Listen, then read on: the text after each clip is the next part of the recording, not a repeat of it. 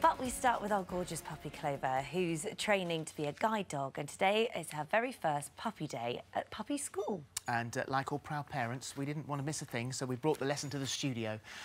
Jay is Clover's puppy training supervisor. So what are they going to do today?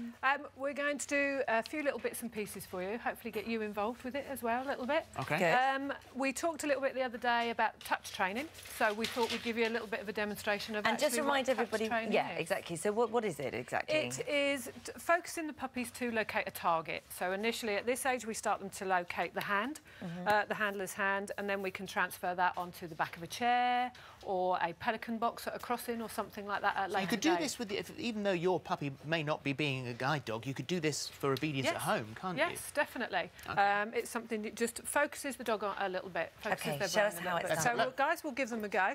Oh, look. So we've got different ages here as well today. So you'll see with the younger two on the outside that we're just looking that they touch and then they get a reward. So all we're looking at, they touch the hand and get a reward. Oh, I see. So you're putting your hand in front of their faces. You just put your hand as if you're going to shake somebody's hand, and you ask the dog to touch it. And you see with the older ones, we're asking them just to touch it a little bit more. And with Bianca, who's much older, she's actually moving towards the target, which is right. what we want to do. I see. Okay. I'm just watching Clover here. Clover's doing really well here. Let's just have a look at Clover. Clover, Clover touch.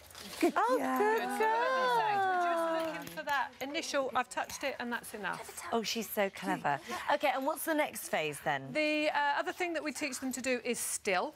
And this is to get the dogs to be perfectly still. So puppies are wiggly and they're all over the place. So we were asked to, so that they can be checked by the vets and things like that, we can ask them to be still. So it's slightly different. And what we do is we ask the puppy to rest their head on the hand. And eventually the puppy should keep that head there until we tell them different. Oh, it's just... So again, at the little ones... What's this third one here? The one in the middle is Bianca. She's a year old with Sue.